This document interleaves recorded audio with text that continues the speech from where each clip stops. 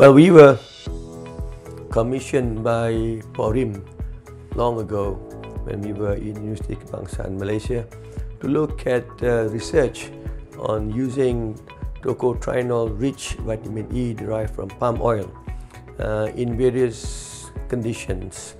We started off with working on tissue culture and rats in stopping damage to the liver from toxins, damage to the pancreas to induce diabetes, and also to prevent the damage induced in rats when we feed these rats with too much fat and too much sugar. They become diabetic. And using various doses of Tocotrienol-rich vitamin E derived from palm oil, we could show that it is highly superior to tocopherol, which is the common vitamin E sold in the market those days and derived from other sources. The superiority is in terms of decrease in inflammation, decrease in oxidation products, and so on. In terms of decreasing damage to the liver, decreasing damage to the pancreas, and osteoporosis, bone damage, if there is not enough estrogen or inflammation to the bone. So we then proceed on to look at tocotrienol in diabetes, because I'm an endocrinologist.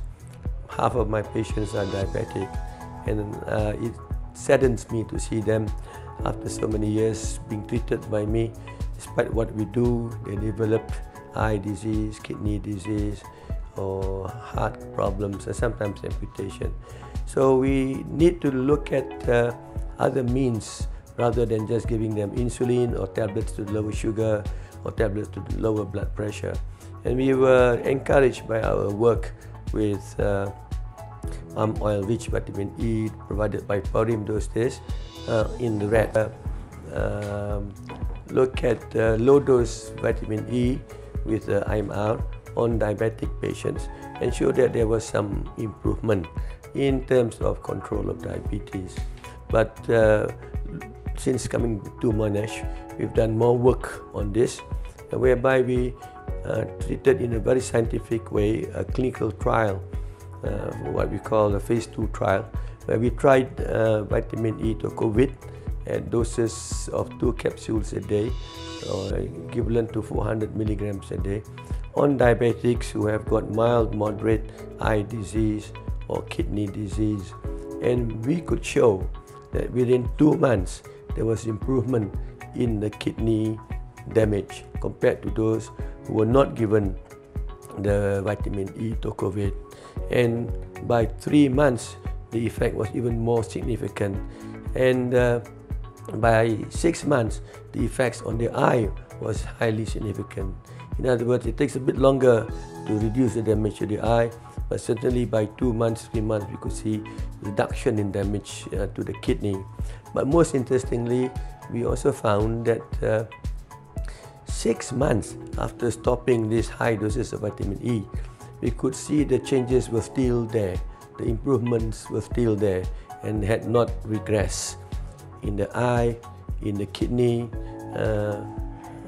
in these patients. And we have already published some of these data, and in the process of publishing the rest of the data. This is because we found that the Tocovid levels were still measurable up to 6 months after stopping it, indicating that 400 milligram a day probably was a bit too much. So we are now going to look at varying doses of Tocovid to find out what is the optimum level without having to give too much Tocovid. We've also done a phase 3 study where we look at even more diabetics, similarly with eye disease, kidney disease, and now nerve disease, because we can measure the nerve function. And in the eye, we can take photographs of the eye, magnify it, and see minute amounts of hemorrhage in the eye, which is more accurate than just looking at sight of the eye. In this new study called the phase 3 study, similar doses were given, and we were very, very encouraged by the fact that within 2 months, the nerves that were damaged by diabetes could revert, could become normalized. The nerve nerve is like a wire, so if we can stimulate one end, we can see the effect on the other end. So if you have bad diabetes for long enough time, we stimulate this end like a wire. It doesn't come to this end, very small, sometimes none. And after 2 months of Tocovid, we could show that there was already electrical impulse, and the speed was also faster. So in mild diabetes, the speed is slower, but once they get the Tocovid, the speed is equivalent, normalized, interestingly. Yeah, in the nerves to the hand, the nerves to the feet. Now these are very objective measurements. In other words, we measure the speed of the nerve conduction, not doing pinpricks or cotton wool or telling them you feel better. And this is scientific assessment, objective assessment. So we are very encouraged, and we're going to extend the study to 1 year so that it makes it a truly phase 3 study.